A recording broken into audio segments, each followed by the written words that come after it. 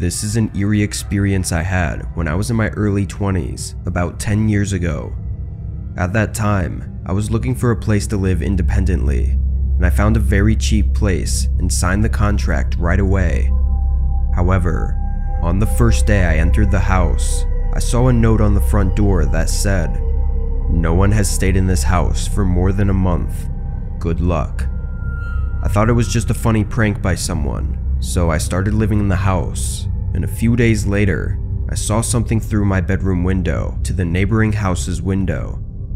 It was the silhouette of a person shaking back and forth.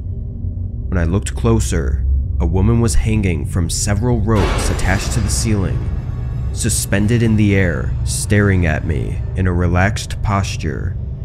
Although I felt a bit eerie, I just thought, there's a strange person living next door.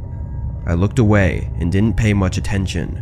However, after a while, I looked at the window again out of curiosity, and she was still there, smiling slightly and staring at me intently.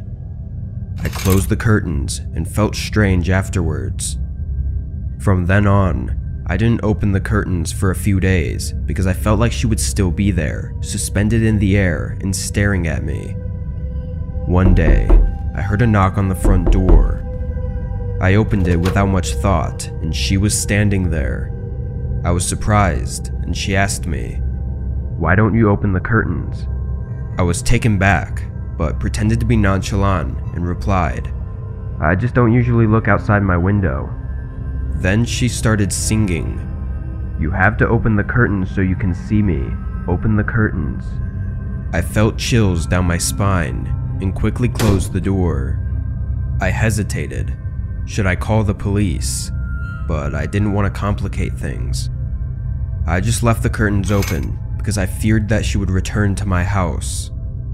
Then she appeared again, hanging on the ropes with a pleased expression. She swayed back and forth while staring at me intensely. I stared at her for a while, feeling dazed, and then I quickly closed the curtains and drank some cold water. Somehow, I started to feel strange then. She was definitely an odd person, but I felt a strange attraction towards her, although I didn't know why. The next day, I opened the curtains again, but she was no longer there. Only the ropes were hanging there. I waited for her all day, but she didn't appear, and she didn't show up for a few days. I eventually went to her house and knocked on her door. She opened the door and invited me in. Her house was filled with countless ropes hanging from the ceiling, which was a bit eerie, but I didn't think much of it. She was very skilled at maneuvering the ropes, gliding around the house like she was flying. Then she said to me, "You should try it too, it's really fun." The ropes were hanging very high, which made me a bit scared, but I decided to follow her and climbed onto the ropes. But at that moment, I lost my balance and fell backwards, screaming in pain as I hit the ground. Something was off though.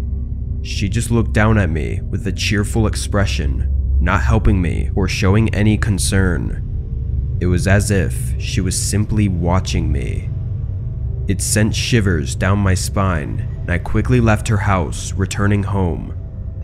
I closed the curtains and never opened them again. A few days later, she came to my house and knocked on the door. I didn't open it, but she continued to sing outside endlessly. I thought she was a psychopath and decided to move. After some time, I moved out and had normal days afterward. However, I heard on the news about a man who moved into that house. Shortly after he moved in, he fell from a rope at the house of the woman next door and died of a concussion.